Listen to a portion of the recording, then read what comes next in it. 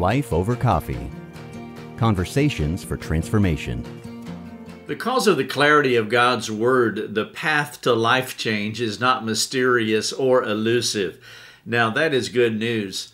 I mean, if changing our lives were complex, we would all be in the soup.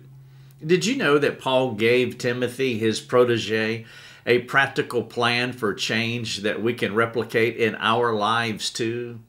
Now, I'm not suggesting that Paul's process for transformation is the final or the complete word, but it's one of the most excellent thumbnail sketches that you will find in Scripture. It is concise, it is understandable, and best of all, it is attainable. And so I want to share with you 4 sequential steps to change your life. Hello everyone, this is Rick Thomas and we are doing Life Over Coffee. Thank you so much for joining me. I am very glad that you are here. You can find me all day in my coffee shop. It is lifeovercoffee.com. We have a lot of resources. The shelves are slammed full of content. And so you can read, you can watch, you can listen. Please take advantage because those resources are free. Check out lifeovercoffee.com. Now, I want to jump into Paul's 4-step sequential plan for change, but let me begin by remembering a conversation that I had with our daughter many years ago. She knows what I do for a living. I do it a lot. And one day she said, "Dad, why do you counsel someone so long?" Now, you might not know this, but all of my counseling sessions are 2 hours. I've done that forever. Counseling's tough business, and it's also a relational context with people, and usually you don't know the person that you're meeting with. And so I've never felt comfortable meeting with someone for 60 minutes because sometimes the things that you're talking about are complex and they're difficult. And sometimes they are hard to hear. And so I've extended what is probably typical or traditional counseling time from 60 minutes or 55 minutes to 2 hours. And well, our daughter knew that. And so she said, "Dad, why do you counsel someone for so long?" And I said, "Because it takes a while to help them change." Well, our daughter said, "It seems that it would only take a minute. You say, repent, the person changes, and that's all you have to do. What else do you talk about with them?" And we smile, though our daughter does have a point, which can cause one to wonder how much relational conflict and dysfunction we could eliminate if we followed her simplistic, and I will say overly simplistic approach. I'm sure it would clean up all of our messes if we just repented and got on with our day. But it would probably make a dent in some of the junk that we spread amongst our relationships. Because repentance is not native to us, God is patient as He comes alongside us to teach us how to change. After Adam first sinned, he decided not to repent and get on with his day. He chose rather to blame his problems on someone else. Have you ever tried that? As sons and daughters of Adam, blaming, rationalizing, justifying our problems away. Those are just some of the things that tempt us as we adjust our fig leaves. Mercifully, God perseveres with us by not allowing us to stay tangled in our sinful isolation, creating a duality. Who we are in reality versus the person that we present ourselves to others, hoping they might like that version better than the person that we know ourselves to be. One of the primary means of grace the Lord uses to help us to change is His Word, which brings us back to Paul and what he was teaching his young protege, Timothy.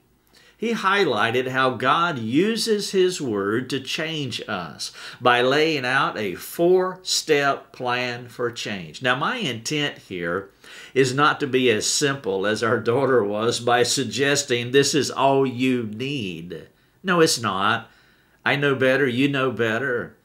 But this is a working thumbnail, and I trust that it will stick with you for the rest of your life. And it will stick with you if you start applying it on a daily basis. Now here's the passage that I'm referring to. It is 2 Timothy chapter 3, verses 16 and 17. Paul said this, "All Scripture is breathed out by God and is profitable for teaching, for reproof, for correction, and for training in righteousness, that the man of God may be complete, equipped for every good work." Now, the words that I want to focus on here are just for teaching, reproof, correction, and training in that order. And that is my 4-step process for change. Now, I realize for you exegetes that the point of the passage highlights and elevates God's inspired, sufficient, plenary, authoritative word. My aim here is not to devalue the text purpose. I'm not going to do that. But what I want to do is I want to turn it over again. I want to look at it just a little more practically. What if we highlight those 4 elements of change that Paul laid out for Timothy? What if we applied them to our lives? If you try this at home, I promise it will change your family dynamics. So let's begin with teaching, and then we will roll slowly through the other 3, reproving, correcting, training. And we're going to ask a few insightful questions along the way to ensure that we're making those tweaks that will glorify God, transform us, and impact our relationships. Now, by the way, I have a lot of questions here, and let me go ahead and give you a spoiler alert. When you get to the call to action part at the end, well, the call to action will be all the questions that I'm going to ask you throughout.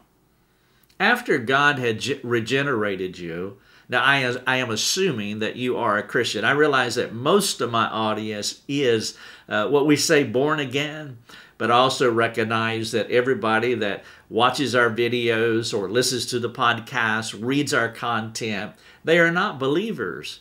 But if God regenerated you, then you know quite well that He began to teach you His Word.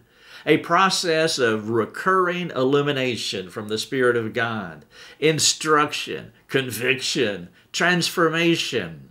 All those things fit within the basket of progressive sanctification. God's Word is one of the primary means for us to mature into Christ-likeness. Through context, with people, the Word of God penetrates our hearts for personal transformation. And so if we follow Paul's prescriptive progression in this passage, we will notice how the use of God's Word is to stop dangerous thinking by reorienting our minds to sound teaching. As noted in the, what I'm calling here, the Timothy template, the Lord terminates inadequate teaching by reproving us. You see how teaching and reproof go together. We hear the teaching of God's Word. And if there is something that needs to be terminated, well, we feel the reproof from God. And so the word reprove means to knock us down. Yeah, I mean, that's it. And the idea here is that the Lord brings sound teaching into our lives to put us on our backsides in Jesus' name. We begin to see the light through the Spirit's illuminating conviction. How often has God brought His Word to you to stop you from some course of action? That has happened more times than I can possibly remember in my life, and I'm sure that is your experience as well. Praise God for His Word. And though sometimes God's adjustments can be inconvenient, other times it can be downright painful, it is His mercy to care so much about us. He wants to change us. And so before I proceed, would you take some time to assess yourself, to see how well you are responding to Paul's first 2 points regarding the change process, teaching, reproving. And so the Word of God is profitable for teaching and rebuking. Here are some helpful questions for you and your friends regarding your teachableness and receptivity to rebuke. By the way, for a little bonus here, if you're married, it would be great for you and your wife to work through this, or you and your husband to work through this at the same time, to ask these questions to each other as we're rolling through them right now. It could prove to be a wonderful leadership opportunity for both the husband and wife. And so I have two groups of questions, one for teaching and the other one for reproving. So let's start with teaching. Are you teachable? Ask a friend if you are easy to teach. If you have a spouse, well, you can do that right now. If you're going through this with your spouse, ask them about your teachability. Do you create an environment of grace to where they can step into that environment of grace and teach you?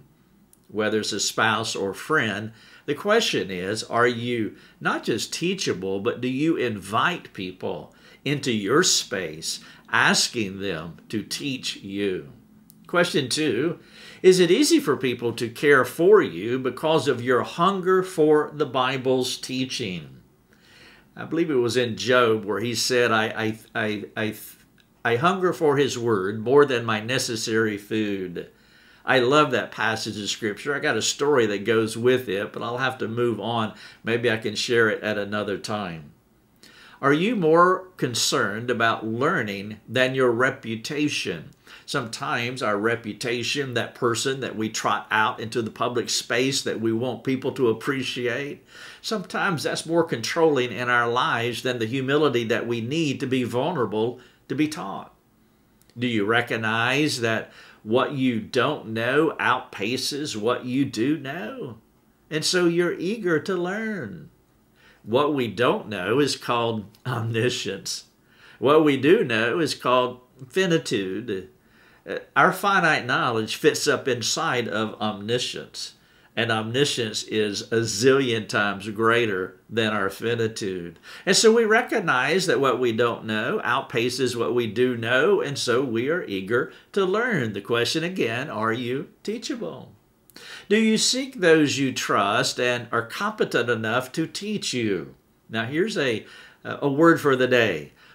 Polling ignorant people is not wise. And so you're looking for those farther down the sanctification path than you are. Are you a question asker? Do you pursue others with questions about how to change your life while not succumbing to the temptation of letting their opinions manage you? Are you oversensitive? Does your insecurity hinder people from speaking into your life? Because teaching is the door through which you will grow, faith comes by hearing and hearing by the Word of God, well then it is incumbent upon all of us that we be teachable. And we will not be able to change our lives if we are not teachable. And so the first step of the change process is our teachability. And by the way, your teachability is the litmus test that will inform others about your seriousness of growing in Christ. If you're unteachable, perhaps there will be those who want to care for you. They would love to bring instruction, but the sign on the door is clear. No trespassing. And so the first step in the 4 sequential step through the change process is teaching. And then right on the heels of that is rebuking or reproof. And so the question is, are you a rebukable person? And maybe those are the only 2 questions that you need for today. Are you teachable and are you rebukable? Wouldn't that be a great t-shirt? I am rebukable. Wear it loud and proud. Can you receive the corrective observations of others?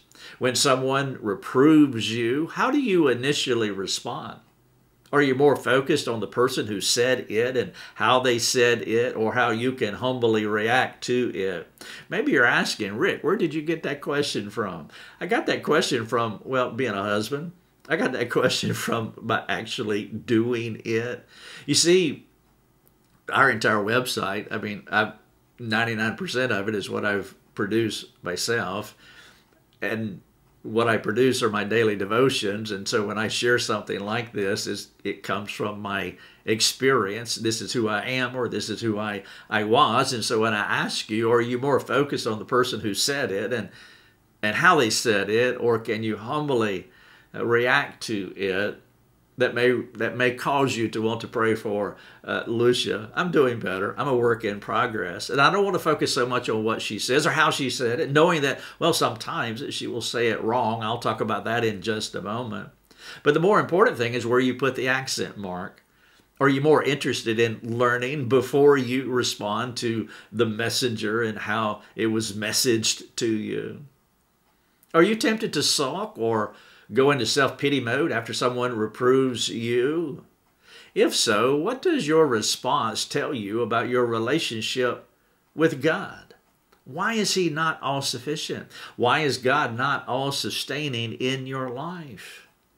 Perhaps fear of man is in play, managed by the opinions of other people. You permit their opinions to control you. That, by the way, also speaks to your relationship with God, or your inferior relationship with God, your inadequate relationship with God.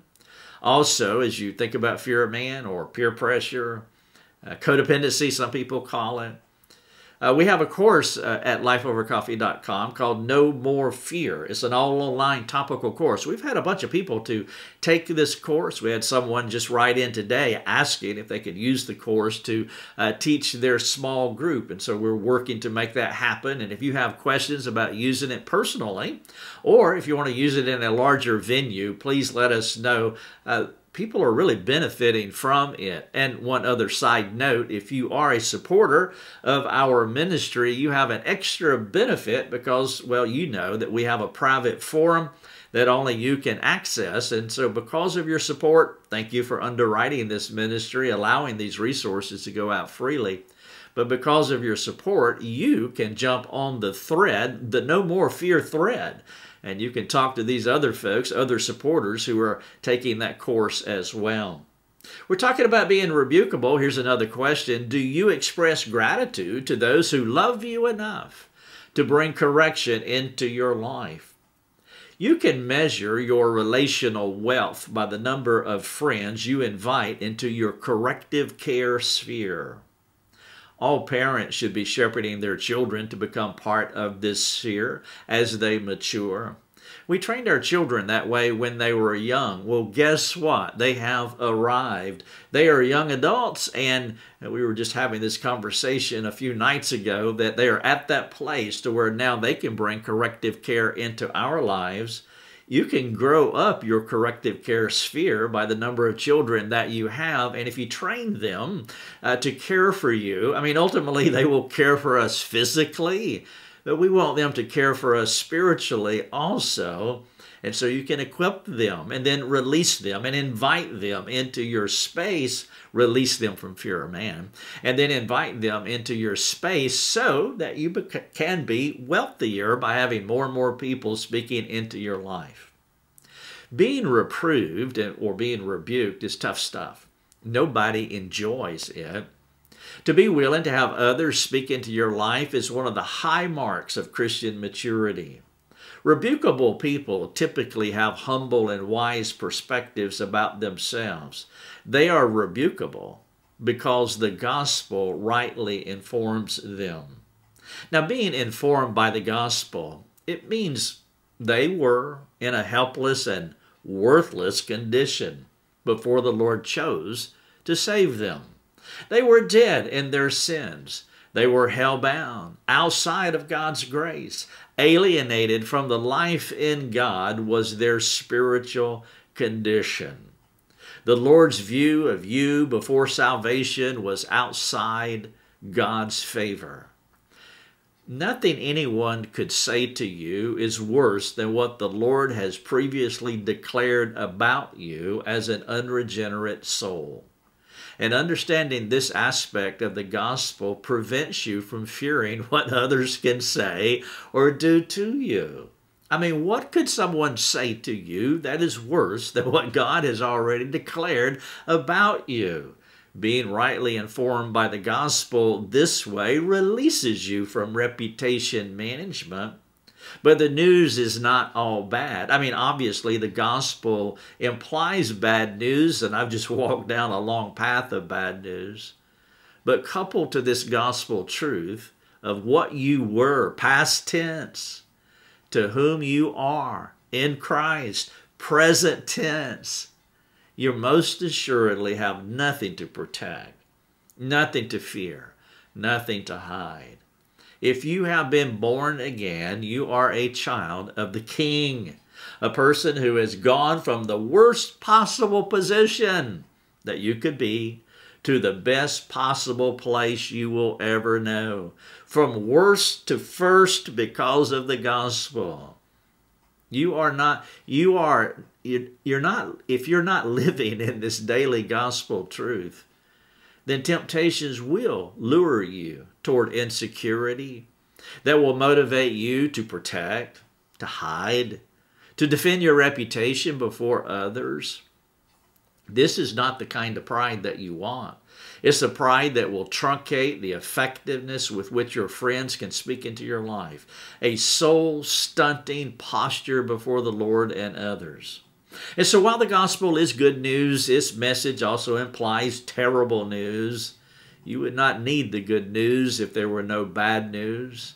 And the same is true in Paul's progressive keys to Christian maturity that he laid out for his friend Timothy.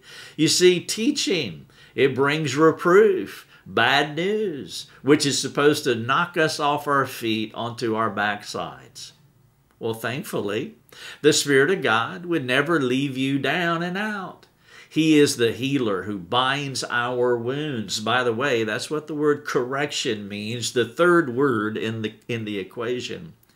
A careful and accurate rebuke from the Lord paves the way for His corrective measures that we can implement into our lives.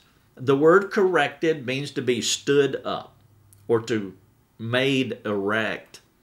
It can also be metaphorically like setting a bone that has been broken. You see, God is a fixer. He does not rebuke us because He enjoys bringing pain into our lives. Just like the gospel that I was sharing with you earlier, He brought pain into our life. He let us know that we were dirty, low-down, rotten sinners, but He did not leave us there. We have a Christ. And so He regenerated us, and we went from worst to first in our salvation. And this same process is mirrored in our sanctification. And so God's Word teaches us in our sanctification. It knocks us down, but God is a fixer. He does not rebuke us because He enjoys bringing pain. There is always a redemptive purpose for His correction. If the Lord does not convince you of this, then you will be tentative about receiving reproof. Of course, some will argue that they don't mind the rebukes of God, but it is the rebuke of sinful people that rubs them the wrong way. Now, I understand why people would say this. Typically, it's because of a bad experience. But that is theologically deficient because God uses the agency of humanity. We cooperate with God in bringing corrective care to others, like Nathan did to David, for example. You see, horizontal soul care is a problem for sure. And so I'm not trivializing the complaint, and I'm not dismissing it at all. I have received horizontal soul care that wasn't that spiffy. I mean, it would be great if we perfectly rebuked people, but that is impossible among fallen creatures. Imperfect people reproving imperfect people will have an element of imperfection in it.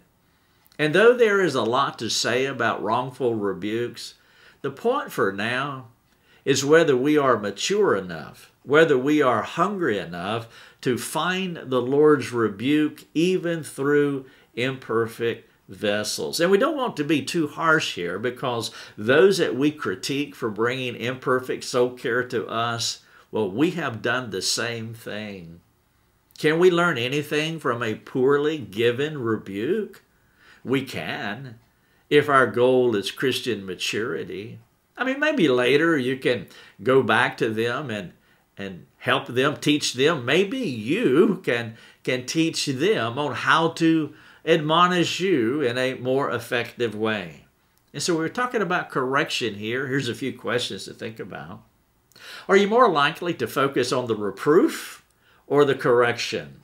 Where are you going to slide the accent mark? The former tends to be proud, while the latter tends to be humble.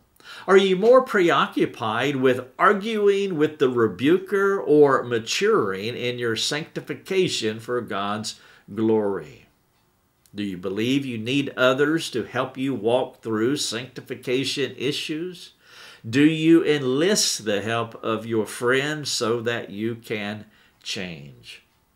Do you believe others need you so you can help them walk through their sanctification issues? There has to be a reciprocality among mature friends. You want those reciprocal relationships. There will always be people where it's more unidirectional, where you are instructing and teaching them. I mean, that's what biblical counselors do all the time. But biblical counselors need reciprocating relationships as well. And so we want to invite them into our lives, and we trust that we're building relationships in such a way that they're inviting you into theirs. Would you say your commitment to change is more significant than your commitment to your reputation? Paul's 4 progressive and essential keys to change are: 1. Teaching. I want God's Word to teach me. Reproving. As I learn from God's Word, I expect it to reprove me occasionally. 3. Correcting. To be reproved is a door that leads to correction. And number 4, training. After I'm corrected, I jump on God's training track where I can run my race more effectively. Each time you make it through steps 1, 2, and 3, you will be ready to participate in ongoing training for righteous living. And this process of progressive sanctification is not a one-and-done deal. These steps are recurring and unending until we see Jesus. Each day is a new opportunity to learn, teaching, fall, rebuke, get up, correction, and run a new way. Training in righteousness. Imagine what it would be like if the Lord loved you enough to identify areas that could change your life daily. That kind of love invigorates the soul. Only Christians possess that kind of incremental, ongoing, unending, progressive path to freedom in Christ. Only Christians can change in long-term and sustainable ways. Imagine if the Lord saved you and left you to your former manner of life with no way of changing, no chance to mature spiritually. What about if we review? Number 1, teaching. Here's the question. How often do you learn something from God's Word, whether it's from your own personal reading and study and reflection or someone speaking to you? Number 2, rebuke. How often do you let the free conviction from the Spirit course through your mind? Number 3, correction. How often do you benefit from His rerouting correctives? And then number 4, training. How often have you taken a new path to run your race for the Lord? By the way, tied to this is Psalm 23:3. You know it, I'm sure. David said, He restores my soul. And then he explains how we experience soul restoration. He leads me in paths of righteousness for His name's sake. If your soul needs restoration, then the way that you experience that restoration is by walking in paths of righteousness. And Paul just gave us a 4-step template: teaching, rebuking, correcting, and training in paths of righteousness. Now, I recommend that you teach your family and your friends this template to help them to mature in this progressive progress. Invite them into your growth plan. Appeal to them to come alongside you so you all can benefit from mutual and reciprocal gospel-shaped care. You're welcome to use all the questions that I've asked you under each step. I recommend that actually you add others along the way. Each person you meet with will add new insights, and the more you work through this template, you'll be the biggest winner of all. One of the best perks of my job is that I soak in sanctification truths every day, all day, year in and year out. The more you teach, the more you will learn and grow. Now, before I wrap up, I do want to mention two traps that does connect to what I've been sharing with you. The first one is bad experiences. Some believers have had bad experiences with other Christians. And in those cases, the temptation would be to map their bad experience over what God could do redemptively in their lives. And so when they hear something like this about reciprocality among Christians, about inviting people into your space for corrective care, sometimes a bad experience can be a person's worst enemy. It can also make you cynical about future grace, always thinking the worst about people's motives. Don't do that. Have faith in God. May your faith in God be greater than whatever the machinations of humanity have been. Let your faith in God's current process overcome the past evil that someone did to you. God's grace can outmaneuver and defeat bad experiences regardless of what those bad experiences were. And so trap number one is bad experiences. Trap number two, isolating yourself. Don't isolate yourself from the community of faith. It is rare for a person to deteriorate in grace if they are actively pursuing gospel-shaped relationships. Isolation is the enemy's victory. We need loving and intentional friends interested in personal and practical exploration of life change. Most of the time when I get in trouble, I isolate myself from the community. Sitting, soaking, spectating on Sundays will not help you. You must engage God. You must engage others to change your life. Be open. Be honest. Be taught. Expect reproof. Anticipate correction. All these things will release you to run a spiritually productive race. I've titled this 4 Sequential Steps to Change Your Life. You can find everything that I just shared with you at lifeovercoffee.com. Here is the call to action. Would you take the time to work through all the questions that I have asked you? It would benefit you if you brought along a friend for the journey. You can mutually encourage each other with some intentional, intrusive, iron-sharpening conversations. Are you ready to do that? Then let's start running. Let me finish with a word from the Lord. Let us also lay aside every weight and sin which clings so closely, and let us run with endurance the race that is set before us, looking to Jesus, the founder and perfecter of our faith, who for the joy that was set before him endured the cross, despising the shame, and is seated at the right hand of the throne of God. Hebrews 12, verses 1 and 2. God bless. Thanks for joining us. Learn more and get access to other resources at lifeovercoffee.com.